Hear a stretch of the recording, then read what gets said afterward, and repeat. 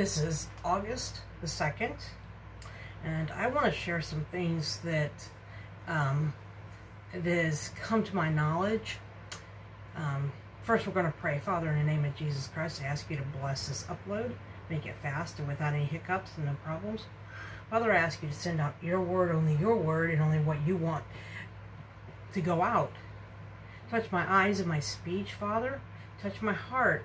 Touch everyone within the sound of my voice. Make them such a warrior for you that they'll grab onto your train and then keep on pulling you closer and closer and learning more about you. Father, I give you all the praise to you. Thank you, Father, for your Holy Spirit, and thank you for your Son, Jesus. Thank you, Jesus Christ, for what you did for us. And not only us, but the whole world. In Jesus' name. Well, I was... You know, like a lot of people, they get the events a little bit wrong, and they get all mixed up about it. And they also get mixed up that our Father God knows everything. He knows our hearts. He's all-powerful, omnipresent, omnipotent, and omniscience. And we're going to go through some truths here. The name of this study is Some Truth Christians Should Be Concerned With. And I want to let you know, the reason my eye is black right here is this past Monday I had surgery on my eye because I lost eyesight, pretty well lost eyesight in it, so they put a stent in it. And I thank you, every one of you, for praying for me, and I ask you to continue to pray for me. Thank you. I appreciate it. Okay, first off, we're going to look at Psalms 139, and I'm going to talk fast because I only got, as of now, until my recorder comes in, 30 minutes on this one here. So this is proof that we were in God before we were formed in our mother's womb, before we were on this earth. Hallelujah. Thank you, Father. Thank you. Psalms 139, 13 to 16.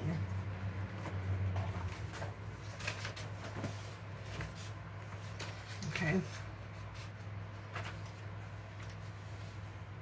For thou hast possessed my reins, thou hast covered me in my mother's womb.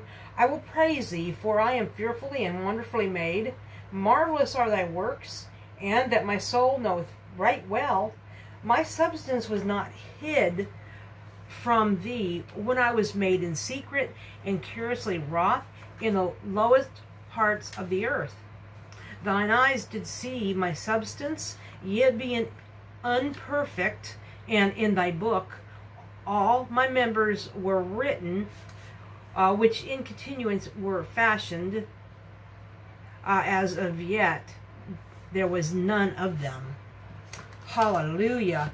He knew us before we were formed. That's all right. This is proof that we lived inside of him. We played in him, we lived in him, he knew us. Hallelujah. Okay, so I want you to take notice of verse 16 where it says, unperfected, and the phrase, thy book. Keep that in mind. Okay, thank you, Father. Thank you, Father. Okay, this reminds me of what Paul said, 1 Corinthians chapter 2, verse 9. And we're going to go look at that. 1 Corinthians 2, 9. 1 Corinthians... too far.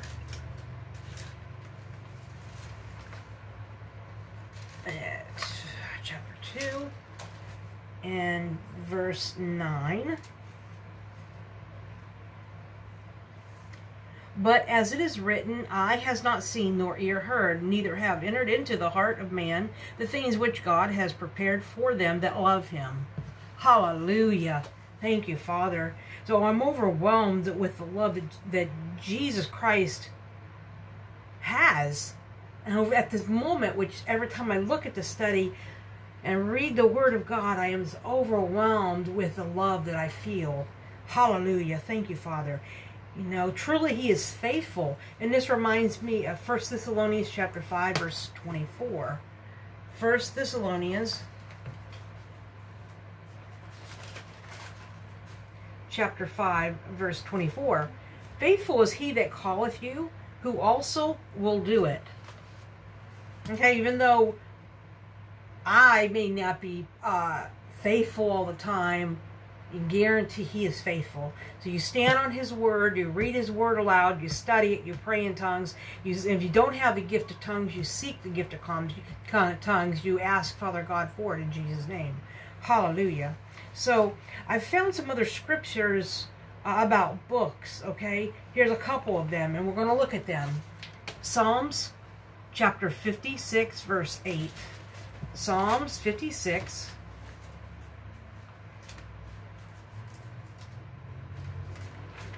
Okay, in verse 8.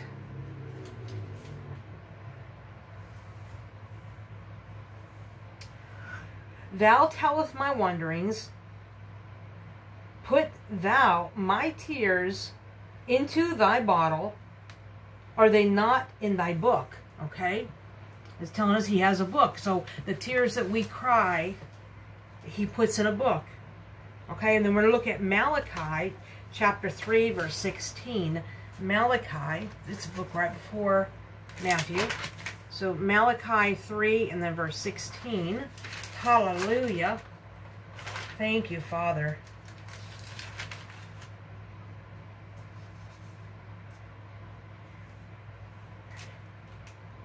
Then they that feared the Lord spoke often one to another, and the Lord hearkened and heard it. And a book of remembrance was written before him for them that feared the Lord and that thought upon his name. This is just an awesome verse here. You speak of him, you spread his word, and he writes it in a book that you're telling other people about his word, about him, about his kingdom. Because what did Jesus do when he was on the earth? He talked about the kingdom. He spread kingdom. He was love. Hallelujah. And that's what he talked about, the kingdom. And another place is in Revelation chapter 20, verse 12. It gets me emotional because the love that comes out of these scriptures when you truly ask for his presence. Hallelujah. And you accept him. Whew. Hallelujah. Thank you, Father. And I saw the dead, small and great, stand before God, and the books were opened. And another book was opened, which is the book of life. And the dead were judged out of those things which were written in the books according to their works. Hallelujah. So you see that is works, don't get this wrong. Don't get this mixed up. Works do not get you into heaven. You have to accept the Son of God. You have to accept Christ Jesus as your Savior. He's the only way. He's the only door. He's the only salvation to the Father. Literally. And we know that. So don't get those two mixed up. Somebody told me just today, well, we'll be judged for our works because we got to do that. No, honey. No, that's not what this is about. Works will not get you into heaven. Even Paul said we live by faith. Hallelujah. So we will ask to see, we will be asked to give an account of every idle word when we stand in front of our Creator, and we're going to look at that. This is why we must repent daily. Let's look at what Jesus said. Matthew chapter 12, verse 36 and 37. Matthew 12. Thank you, Holy Spirit. Thank you, Father. You know I only got 30 minutes. And I can be a talker. Matthew 12, 36 and 37. But I say unto you that every idle word that men shall speak, they shall give an account thereof in the day of judgment. For by thy words thou shalt be justified, and by thy words thou shalt be condemned. Remember that. He gives you free will. He gives you free will. Hallelujah. So even in Psalms 103 and then verse 12, which I say that a lot because I love that one, it says that as we ask for forgiveness, he throws our sins as far as the east is from the west. Let's look at that. That is just one of my all-time favorites. Psalms 103:12. As far as the east is from the west, so far has he removed our transgressions from us. Hallelujah, hallelujah. Thank you, Father. Okay, so keep this in mind. Like I explained before with the cup, right? Here's east and here's west. You go west, you keep on going. You go east and you keep on going. You never meet. And I think that is an awesome illustration right there. Wow. So in conclusion, we're going to talk about what happens at the moment the rapture and then after that. Okay? So after the rapture, we go to be with Jesus. We go with Jesus to the Father's house. John 14, 1-3. Let's look at that. John 14. Hallelujah. Thank you, Father. 1-3. Let not your heart be troubled. Ye believe in God, believe also in me. In my Father's house are many mansions. If it were not so, I would have told you. I go to prepare a place for you, and if I go and prepare a place for you, I will come again and receive you unto myself, that where I am, there ye may be also. Hallelujah. Thank you, Father. Okay, and then we will always be with him from that point on. Okay, so we're talking now about the believers, the true believers in Christ. Let's look at 1 Thessalonians chapter 4, verses 16 and 17. 1 Thessalonians chapter 4, verse 16 and 17. 1 Thessalonians 4, 16 and 17. For the Lord himself shall descend from heaven with a shout, and with this voice of the archangel, and with a trumpet of God, and the dead in Christ shall rise first. Then we which are alive and remain shall be caught up together with them in the clouds to meet the Lord in the air, and so shall we ever be with the Lord. Hallelujah. What a promise. What a promise. Okay, now here's another thing that even I was like, okay, I got to search this out, because I couldn't even tell you where this stuff was about the Bema seat. Now, let me explain a little bit about a Bema seat. Okay, Bema means reward, okay, or a place of reward. And you find this with the Romans, you find this in the Olympics, so in other places also. But for the sake of time here, I'm talking about the Bema seat, and it's the judgment of God when the true believers go in the rapture, right? Because it's time to go in the rapture. I just showed you that, and they're standing before the Creator, our Creator, the God of the universe, and He hands out rewards for what you did. Okay, and let's look at this. So for 2 Corinthians chapter 5, verse 10 and 11. 2 Corinthians, okay, chapter 5, and verse 10 and 11. For we must all appear before the judgment seat of Christ, that everyone may receive the things done in his body according to that he has done, whether it be good or bad. Knowing therefore the terror of the Lord, we persuade men, but we are made manifest unto God. And I trust also are made manifest in your conscience. So what he's saying is, we're going to stand before the judgment seat of Christ, and we're going to receive the rewards for whatever we did. Now at this point, we've already been judged because we accepted him on earth, and we've already been filled with the Spirit. So we've been judged, and we're going through the fire every day after you accept Christ. In fact, before that, because Satan knows that, there's a possibility. He hates humans, period, because we're made in the image of God. So the thing is, he knows there's a possibility that you'll accept him. See, God's given you free will. You can either accept him or reject him. Now, if you accept him, he promises you eternal life with him. If you reject him, it's eternal separation, which is hell. Okay, you'll be eternally separated from him. Now, let's look at this before I go on. Romans 14, 10 to 12. Romans chapter 14.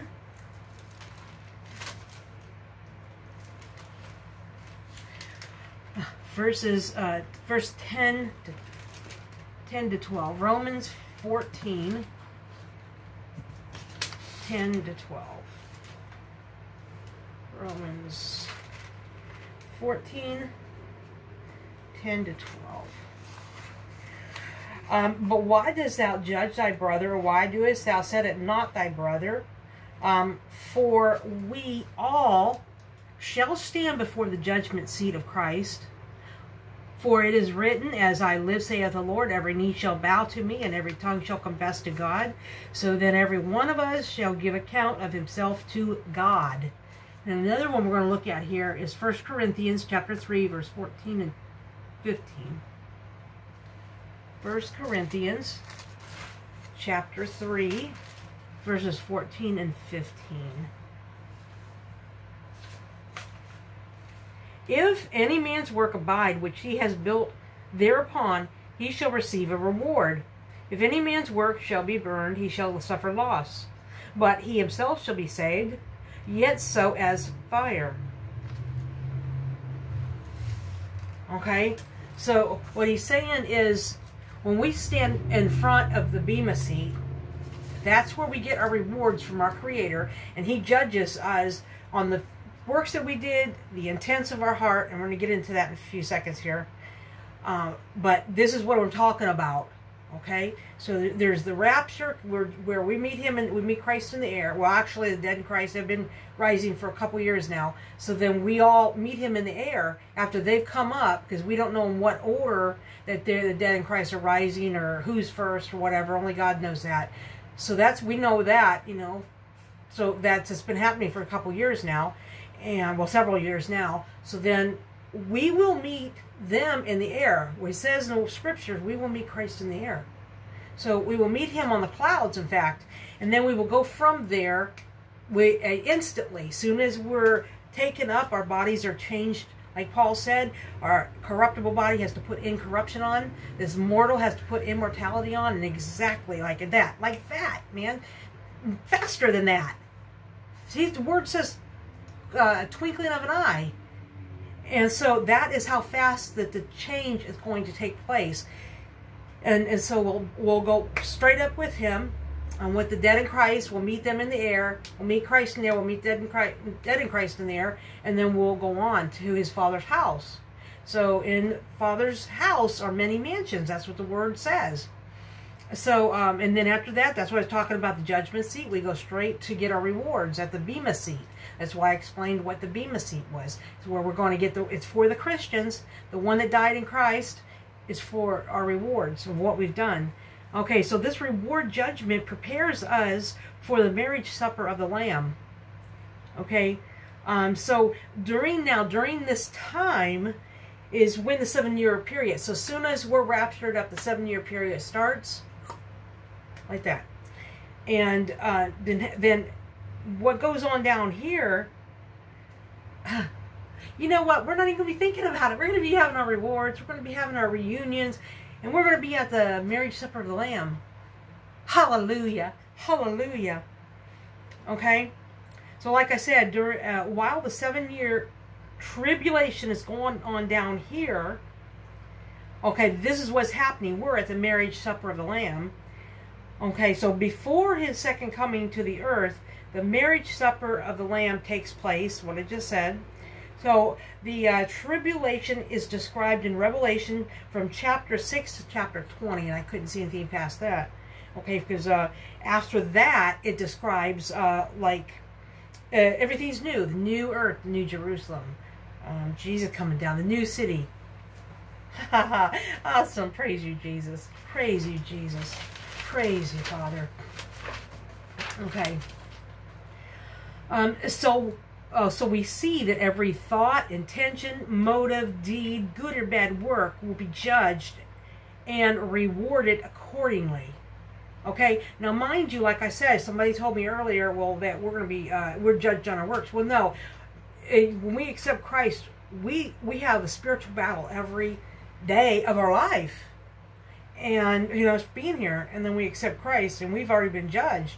So that's why when the rapture happens, dead in Christ and the rapture, and we meet in the air, our bodies are instantly changed into glorified bodies.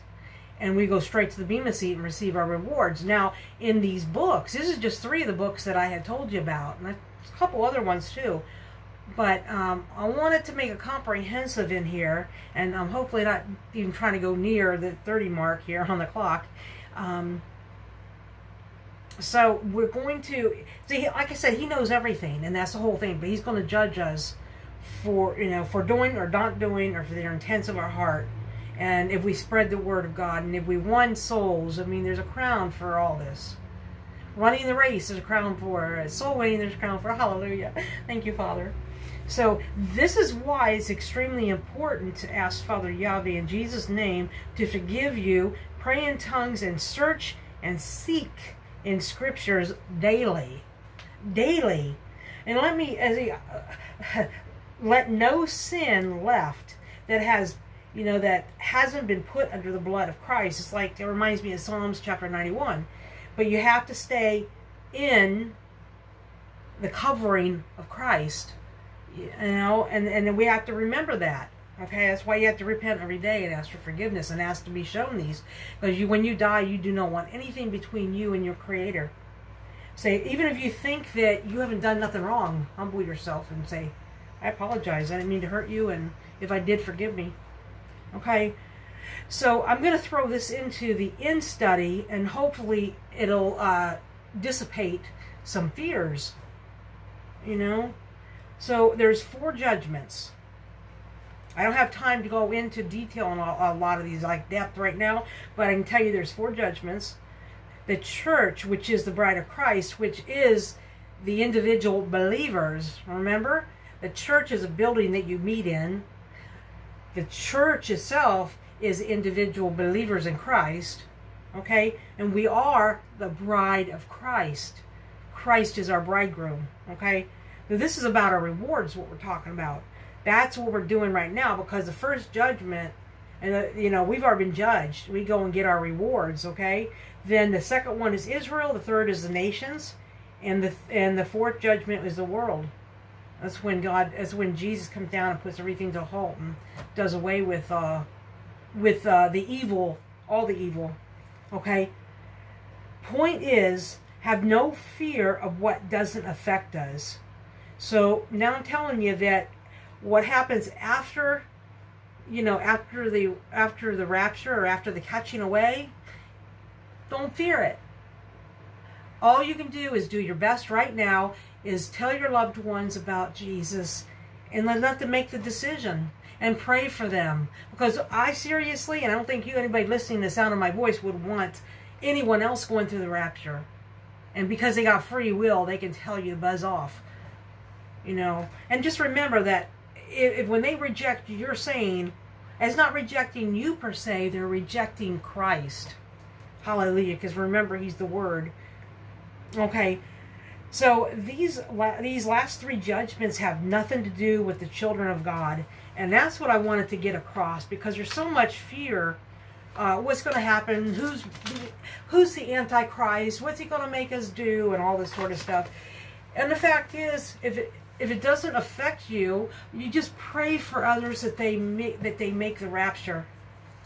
Pray that they give their heart to Christ. Okay, and I'm going to end with a prayer I like ending with. You can just agree to it, or you can rewind it and repeat it. God knows your heart. Father Yahweh, in the name of Jesus Christ, I ask you to forgive me of known and unknown sins. I ask you to show me any dark spots in me so I can repent of them. Father, forgive me for not forgiving myself. Father, I ask you to help me forgive myself and others that have hurt me. Father, of my own free will, I choose to forgive anyone that has caused me pain or injured me. I apply the blood of Jesus Christ over my sins, over these sins, over Father, wash away my sins and the sins of the others that have hurt me or wounded me, and the sins of my ancestors. Father, I ask in Jesus' name you apply your dunamis power to my soul wounds. Hallelujah. That dunamis power raised Christ from the dead. Hallelujah. Now I know my sins are forgiven and my soul wounds are healed. Father, in Jesus' name I say thank you. I can't say thank you enough because it'll never do. Oh, Father, I say thank you again. Just thank you. I praise you for your faithfulness. in Jesus' name. Now, what I want to tell you is God instructed me to put up a GoFundMe, and I really hadn't figured out how to do that yet. I don't know. He instructed me to put up a PayPal, and I did that. PayPal.me/knowledge for the glory, and I pray that Father God will open the wallet of wealthy people, because actually what I want to do is get this book out to people that are hurting. And I have my 6th series on Walk in Newness of Life, Heal Soul Wounds, but on my videos here, on my YouTube channel. But this is what he wants me to do. The book's together. The book is sitting in a Christian publisher's hands.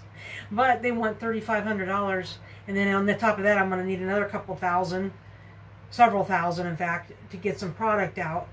But this is what I was told to do. So paypal.me/knowledge for the glory.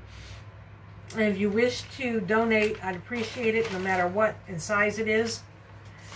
And God knows your heart. He truly does. Well, I appreciate you guys listening to me, and thank you so much. I love you. You have a good night. Or day.